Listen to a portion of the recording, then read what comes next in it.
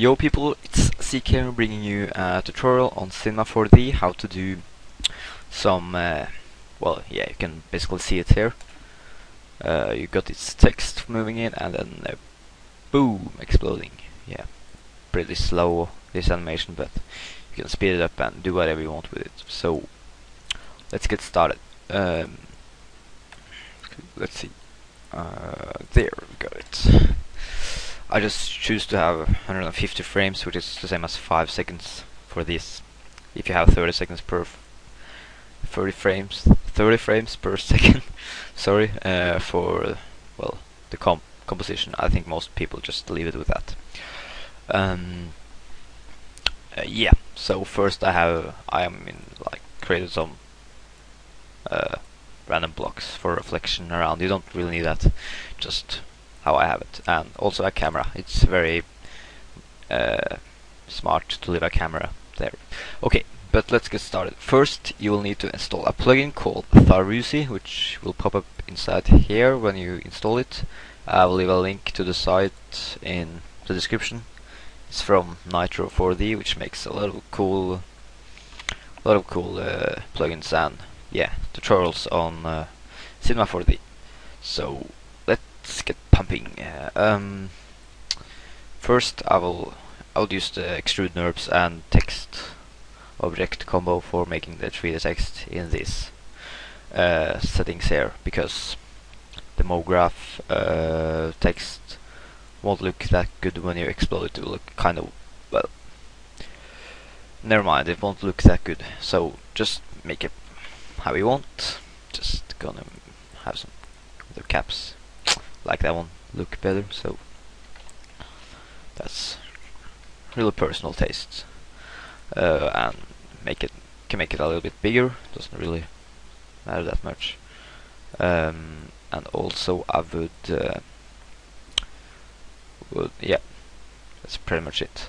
Then you have to choose both these objects, not just extrude NURB, because it won't explode the right way if you just choose that one when you break it up.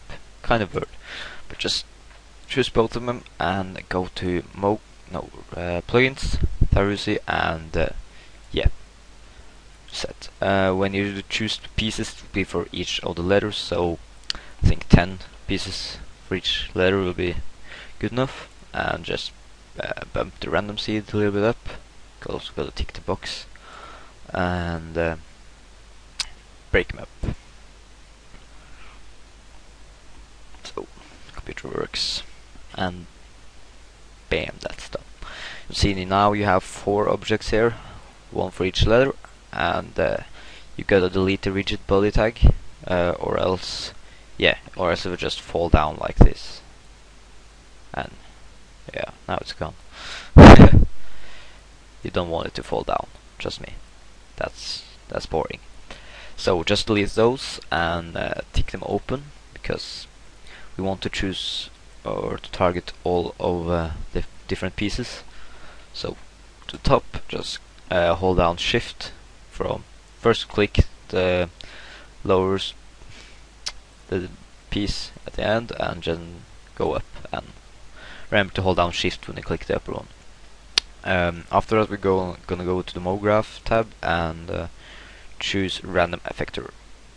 As you can see now, you can, like, all of these are bound to that one, so you can, yeah, that's what's happened when you bump up the strength. So now we want to, yeah, you can mess it a little bit, see it, that it's like how you want it to look.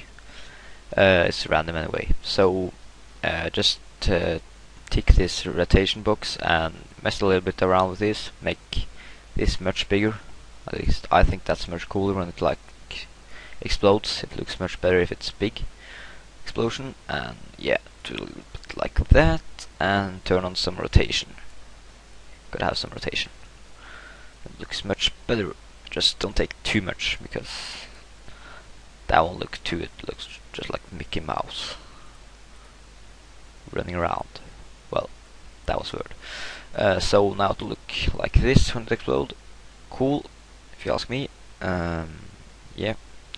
So what you also can do is, when you made broke up the objects, you got these. Well, I got 4. That was strange, but I just think these one are the one affecting layer. See if I'm right.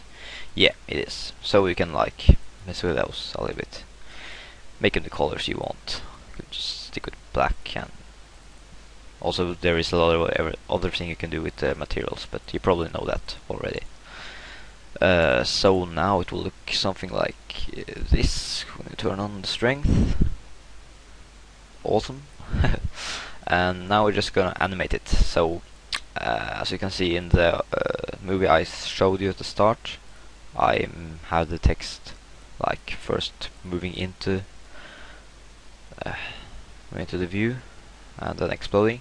So here you can do the same thing. You can, from here you can like choose to do whatever you want, but I think it looks nice when it comes in like that.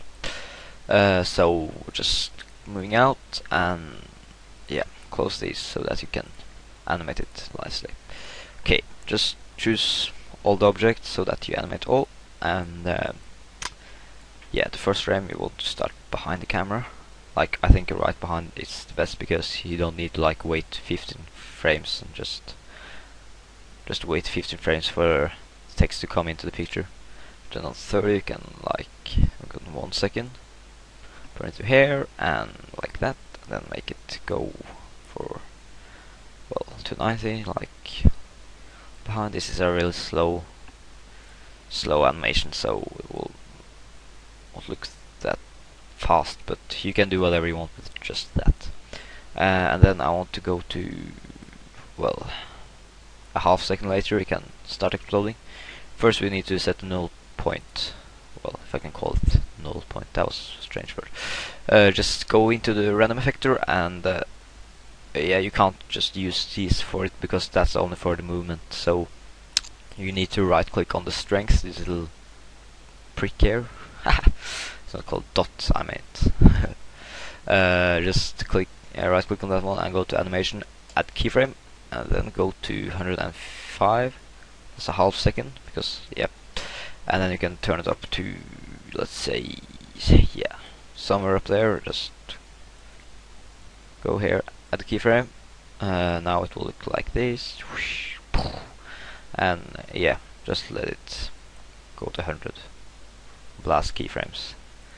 Looks more like an explosion if it's fast in the start, you know. So now we just created this animation, like this. Text comes in, slows down, and boom, explodes. It's a really cool effect, if you ask me. Does look kind of strange, but yeah. I think that's it, pretty much. Hope you got understood what I was saying. Hope it was easy. So yeah, it got pretty long, but it was my first tutorial, so don't be too hard. It was requested by my friend, which wondered how I did one of the effects in one of my edits for a other friend I have. So yeah, this has been Seek, and I'll see you around. Peace.